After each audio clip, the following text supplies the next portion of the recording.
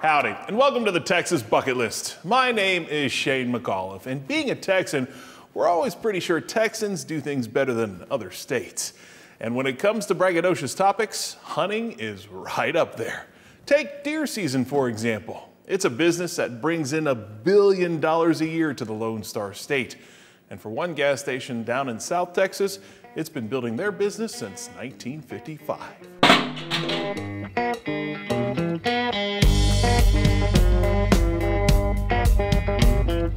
As the sun dawns on a new day during deer season in South Texas, the long shadows of the winter solstice make finding that big buck in the brush that much more difficult. For some hunters, this experience is about getting away and taking refuge from the wintry temps in a blind that's out of sight from everyone else.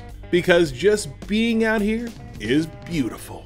It's an addiction, man. I mean, it's South Texas. When hunting season comes, they'll drive all night long from God knows where. Kenneth Sharber runs the Muy Grande village in Freer. Situated smack dab between Corpus and Laredo, this specialized store is sort of like a gas station, convenience store, restaurant, feed store, and sporting goods shop all rolled into one. This business was started by Kenneth's father-in-law, Lionel R. Garza, in 1965.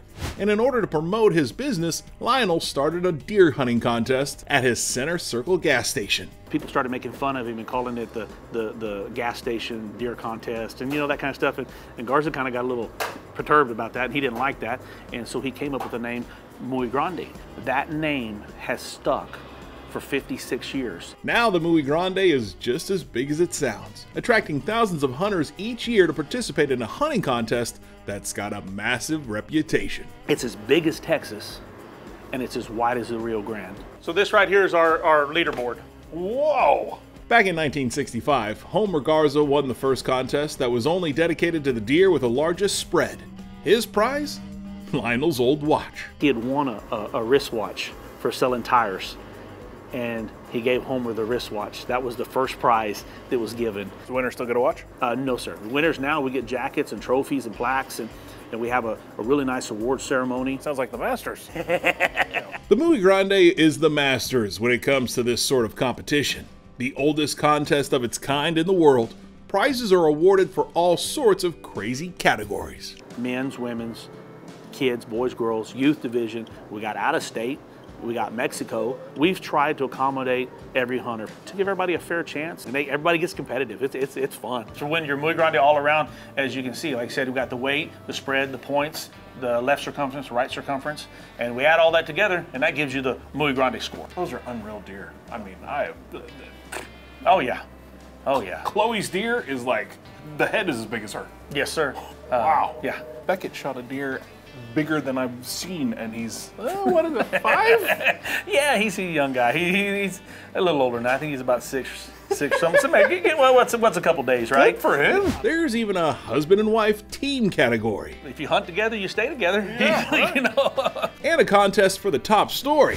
Not like that could be subjective or anything. Top story of the year, we're looking for the most interesting thing that's happened this year. Could be some Texas Tales in that category. Yes, sir. Yes, sir.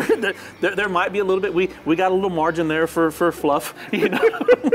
How do you know if you should enter the 190 Club or the Muy Grande all-around division? Well, the good part about our contest is when you enter the $25 entry fee before you kill the animal, it puts you in every category here. Okay. So when you bring your animal, it's up to us. We take a look and see where it'll fit, which keeps it exciting, keeps the phone ringing. This contest in this little Texas town has drawn hunters from every corner of the country, and even a few well-known country stars. I don't think George Strait has ever taken a more Texan photo. And by the way, King George won this competition back in the 80s. Was that hey, George Strait won? No, he legitimately won. Well, what's your favorite part about doing this contest? The kids. Yeah, because you get to see them grow up. You get to see them bring in their animal, and they got that first experience. So it's pretty awesome. Even if hunting isn't your thing, just seeing the sun's long shadows across South Texas makes this trip something everyone needs to experience before they kick the bucket. If you have the opportunity, take it. And I've had people say, well, I don't like to shoot. That's cool. Go sit in the blind. Go sit out there for a minute and turn your cell phone off and listen to the birds, listen to the wildlife, watch the sun rise, watch the sunset, and you'll understand it. You'll understand how the addiction comes.